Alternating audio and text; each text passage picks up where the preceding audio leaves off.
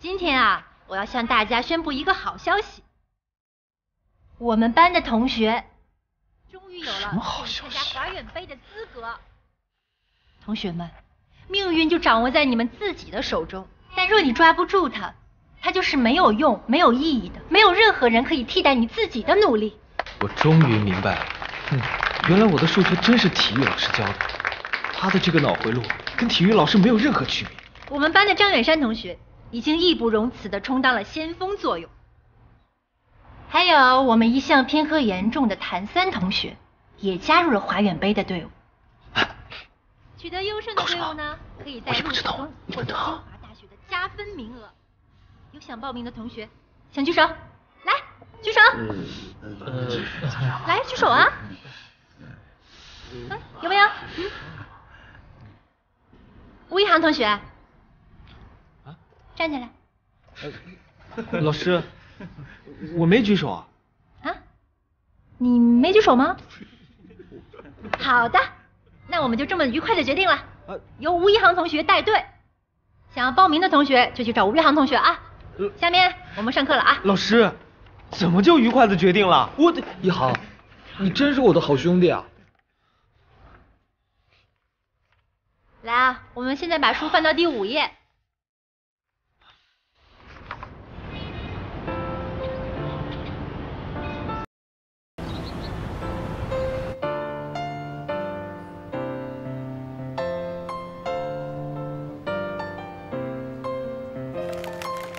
老兄，你还真想参加那个华远杯啊？你以为华远杯是过家家？没那么容易啊！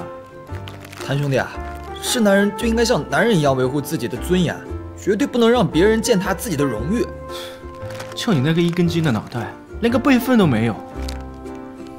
哎，吴一航，在看什么啊？我练功呢。练什么功啊？葵花宝典啊？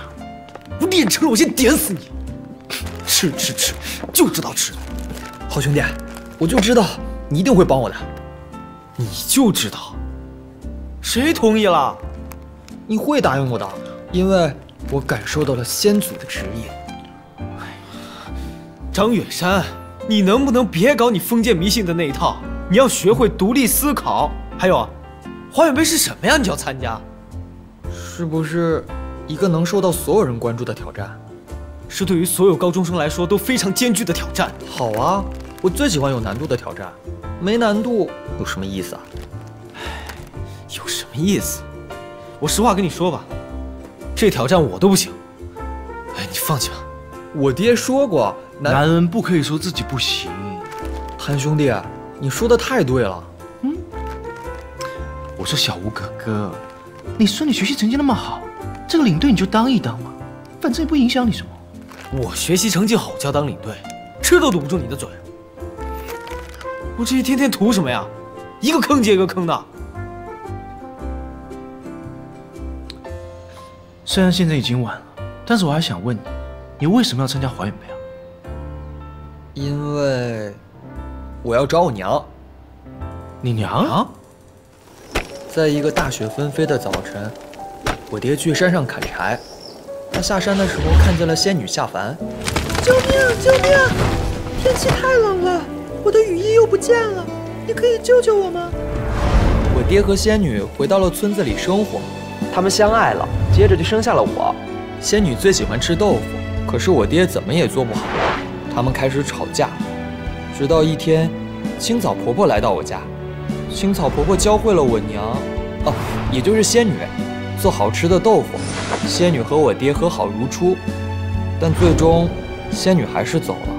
大河，好好做豆腐，我一定会回来的。我爹一直追，但是仙女越飞越远，我爹追不到了。我和我爹不远万里，长途跋涉来到平津寻找我娘。我爹下定决心，他一定要做出最好的豆腐，迎接仙女回来。所以我爹说了，只要我足够优秀，让仙女看到他有这么优秀的一个孩子，他一定会回来找我们的。我爹也在努力地做豆腐，希望有一天我娘买豆腐的时候能再次遇见他。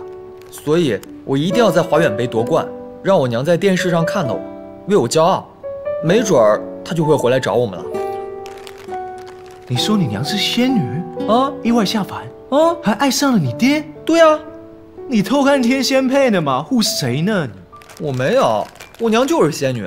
你还说尹老师长得像仙女？对啊，尹老师长得跟我娘很像，她像我娘一样，温柔、善良又美丽。远山，你有你娘的照片吗？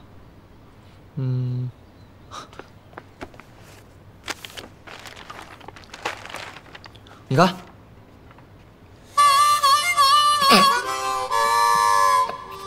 张远山，我要是再信你，我就是个傻子。我看轻点儿，你还我！仙女，我就你还我！我就不，你还我！他说的是真的吗？我是不是跟张远山和尹嘉欣待久了，也传染了亲戚的脑回路？我居然对这货有了一点点的同情。如果要参加华远杯呢，首先要通过智力和体能的双重考验。至于体能嘛，这个我们回头再说。智力嘛，行了，也待会儿再说吧。那你把我们俩留下到底干什么？这个啊，是我花了1晚上整理的各门学科综合试卷，90分钟测验你俩的文化课基础。无聊。哎呀，看来啊，我要去跟主任说一说。有人不想参加华远杯，有人想收拾书包回家喽。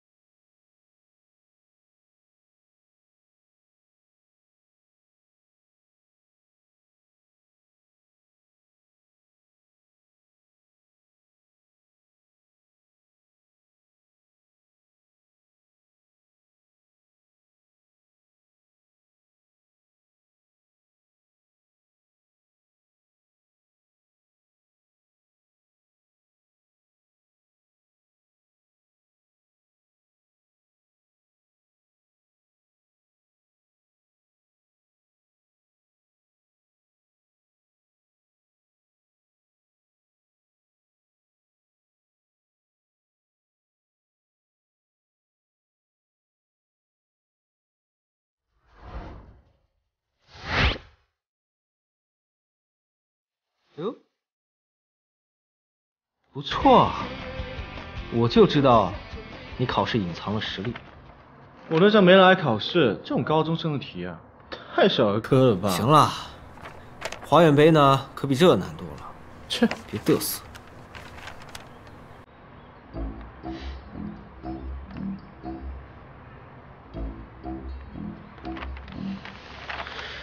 昨天我爹做了一盆豆腐给我吃，我难受了1天。张远山，你写的这什么坑爹玩意儿？命题作文是让你写你和英雄的一天，你写你爹干嘛？我爹在我们那儿的确是大英雄啊，他年轻的时候只身上山，猎杀了污染了水源的狼群。可惜豆腐做的不咋地。那你倒是写你和你爹猎杀狼群的故事啊！你写做豆腐干嘛？命题作文是写我和英雄的一天，我就写了做豆腐的一天。张远山，你玩我？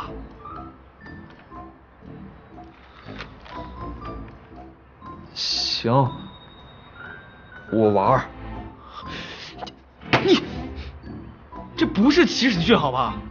张远山，作文的问题我不跟你深究，其他的呢？我跟你讲过的，你半点没记住。每天尹老师上课，你盯着看，都看啥了？尹老师一个字一个字的写板书，都写你肚子里去了，是不是？我觉得书上写的不对。张远山，你刚上几天学啊，就开始质疑书本了？你再学几天，是不是要推翻牛顿3定律啊？不是你让我独立思考，不要迷信权威的吗？我是让你忘了那些鸡汤，和不要迷信先祖的指引。可是没有祖先就没有我啊！而且你这话不也是权威之言吗？你不要把有限的智商都用来跟我抬杠，说两句。兄弟，我看咱们的华远杯之役，堪忧啊。你还是别说了。